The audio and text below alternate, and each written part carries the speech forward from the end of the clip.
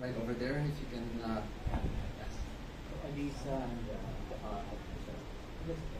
I suppose you were small in the Magnificat States 23 years ago. How familiar are you with the material?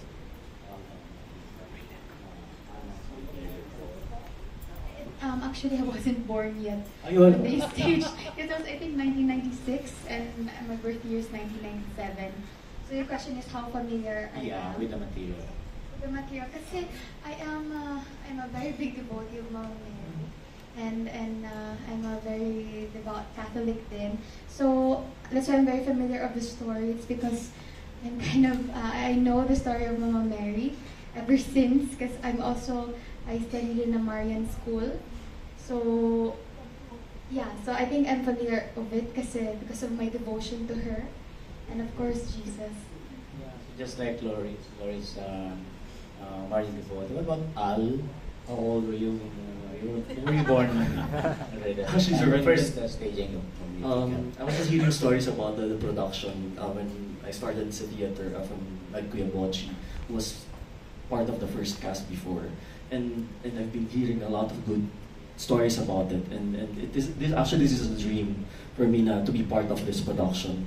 That's why when Sherwin asked me to be part of it, and knowing that it's gonna be with them, because they've been my old friends, Sherwin, Anna, and Glenn, in the industry, and I was so excited to say yes actually, and then knowing that it will be Magnificat, of course the music of Ryan Cayabyab, and then the libretto, and having Direk Laurice as our director, I could say na she's very nurturing. Actually, parang siya yung Magnificat, siya yung ina namin in the whole production. She takes care of us very, very well. So yun yung asarap ng feeling. That's why I told them, everybody, na every time I go to the rehearsals, it's a joy kasi having them around, and I guess this really will be a very memorable production for everyone. Yes, so Laurice, Marian devotee, and I suppose Anna and Alisa. Are you a Marian devotee? Yeah, I How am. many members of the cast are Marian devotees? I think more than half of the cast, right? Yeah. Because I am a devotee of Our Lady of Perpetual Help and other saints. And that's why I'm very close to Mama Mary also. And I grew up without my mom on my side because I grew up sa Lola. So that's why, and my teachers back in grade school, they introduced me to the Our Lady of Perpetual Help as my guide. Yeah. Thank you. Okay na, Tito Ricky. Thank you po si Tito Ricky do ng Philippine Star. Sunod Thank you, po Tito. si Kuya Mario Dumawal ng ABS-CBN. Panood ni Ricky yung 1996. Okay. And Laurice, congratulations. Nakaka-excite that you're now at the helm of Magnificat. Pakikwento mo lang kung ano yung konteksto, gaano kabigat yung pagsasabi mo ng ganito. How can I say no to Mama Mary? Actually, the one that put it to me was si Anna. Kasi, Si Anna, okay. Oo. Kasi, well, she's with Lear Opera. And like before, she asked me if I could, she was also the one that they asked to ask me to direct Carmen. So I accepted it, no? Because it was the first time I would direct an opera. Correct, yes. So, eto ngayon, nung sinabi, can you direct Magnificat? So, in my mind, alam ko mahirap yun. Mahirap talaga, not just the staging. True. Mahirap. Sabi ko, at mahirap, at saka paano mo gawing attractive to the audience? Pag sinasabing religious, ayaw na, di ba? So mahirap, but then, I never say no, but immediately, alam kong, it's not them asking me, it's Mama Mary asking me, parang ganon. So parang, how can I say no? Laging yes yan, no matter what. Pikit mata, talon. Alam ko, sabi ko kay Sherwin, syempre, pinag-uusapan namin mga, syempre, mga difficulties in the production. Tapos sabi ko, Sherwin, ano man ang sabihin ko, huwag mo nang i-process na masasaktan ka. I-direct mo na lang sa finger mo at i-text mo yung tao, may problema ako. Okay. Kasi ganon. Was it hard, Anna, to convince? No, actually, when they asked, kasi Sherwin and I, we were talking na, ano kayang maganda nating next production na gawin sa lyric opera?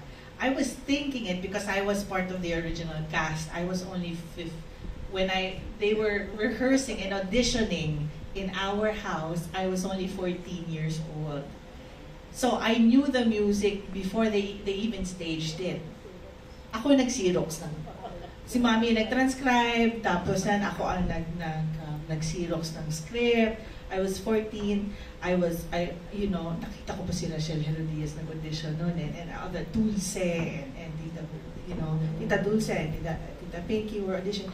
As in, and so when he asked me what kind of musical kaya, I was already thinking of Magnificat, but I wasn't like, nag-iingat ako. Sabi niya, Ana, Magnificat ni Tito Nes. Ganyan. Oh my gosh, yun din ang iniisip ko. And then like, oh no, how do we stage this? Who would be the perfect director? And top of mind mo is? Nag-iingat din ako kasi si Mami was caping MWF and then shooting Tuesday, Thursday, Saturday and she's not spring chicken. So although she does look young, I'm also careful na ayoko namang pagulin si Mami. So sabi ko, the perfect one who would respect the material enough and who has depth and also the freedom, who is magaling, very free ang ideas. So I said, si Mami ideally, but I'm gonna see if kaya kasi she's really busy. So I waited a few days. Sumitsyempo ako sa kanya. When I went on, she was just playing cards on the computer. Mom, kasi may staging ng Magni, tapos nanilid sa big, I also wanna be in it, and I'll be in it. So, parang hinihimas ko na, you want to direct it? Yes! For Mama Meg, yes! Parang, when I texted, remember, I'm so prepared na ako sa monologue ko para kung paano siya i-convince, but Good. diretso. Kala namin may VR eh. Wala. Violent reaction. Wala. Yes! All for Mama Mary, sige, yes. Kami natanong sa Rick. Ay, may question lang. Are you going to invite Nestor to the gala? Kung pwede na siya, can we go out? Kung pwede, actually we invited him today, but he's a little weak pa. So hopefully in the gala, or if not in the gala, any of the shows, we will definitely have him there. So alam niya itong staging, and what was his reaction the first time you told him about the staging? Pumunta po kasi kami sa Marikina where he is recuperating, and then doon po he was very weak. Actually, he was prepared to talk to him for probably an hour, pero within 10 minutes po he wanted to sleep na. He was really that weak. But when I mentioned po sa kanya that we wanted to do a new staging of Magnificat, he said yes. And then tulog na po. Sabi niya, yeah, you can get the materials from Andy. But yeah, he's really weak po. But we were still hoping that he will be able to watch po.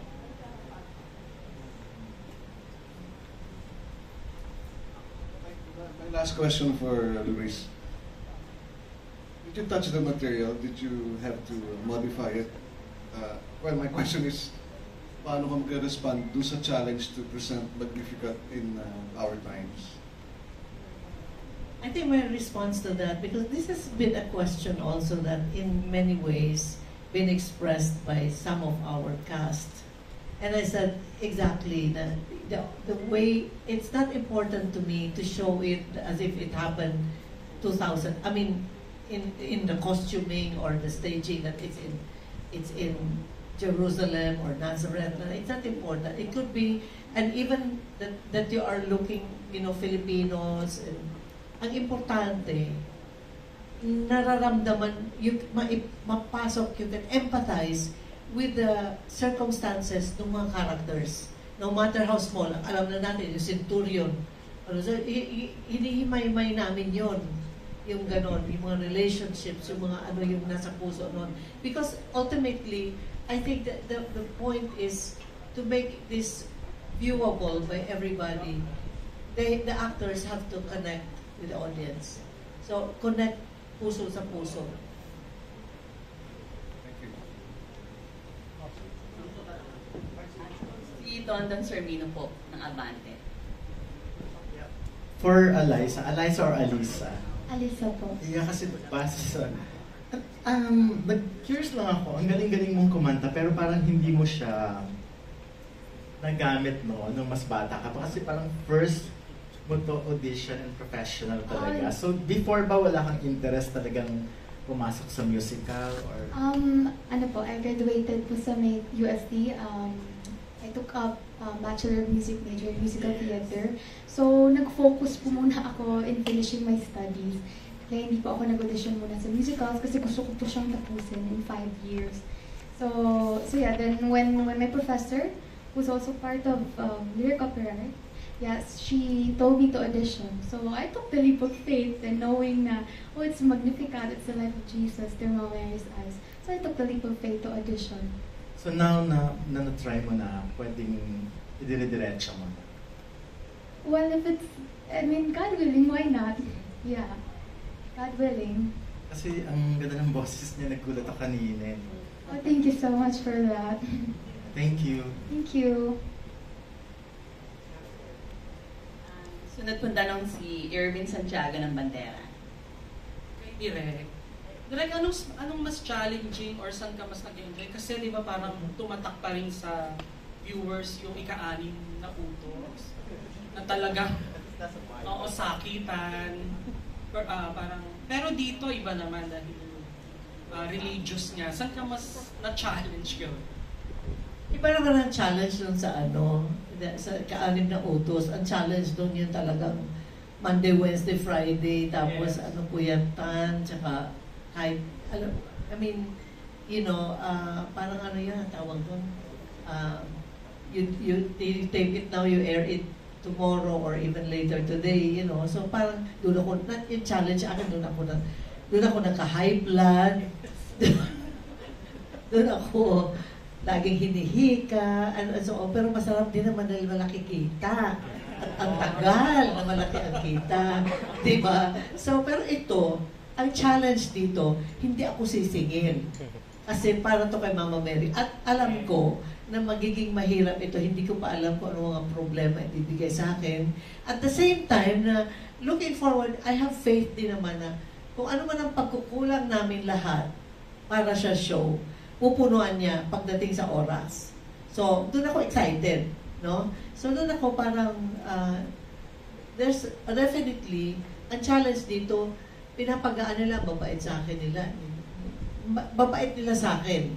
Pinapakain ako ng, sinusundo ako, all of that, you know. But, it's a challenge lang to my creativity. Paano ko mai-transmit sa audience yung message na alam ko, si Nestor, iniisip ko, I put myself, when I listen to them rehearsing, I'm thinking, what must have gone on in Nestor's mind? Why did he write this? Because it's like, if you're writing your last, ito na isusulat mo eh. Parang, iniisip ko, mga ganon ang iniisip ko. So parang gusto ko rin, na ano man yun, gusto ko rin ibigay the best. Because he was my teacher, Nung mag-enroll ako sa Ateneo, he was I majored in siya ang head ng department na yun. So he was really a great mentor to me, and I tried my best, and he was naman fantastic. He would give me A+, So, yeah. So ito, gusto ko ganon din ang mangyayari. I want him to be happy and fulfilled that his student, came across well for his dream. This is the only music. No, he's done other musicals, but this is like it started it all. So yun, ang haba na sagot ko. Pero yun. Thank you.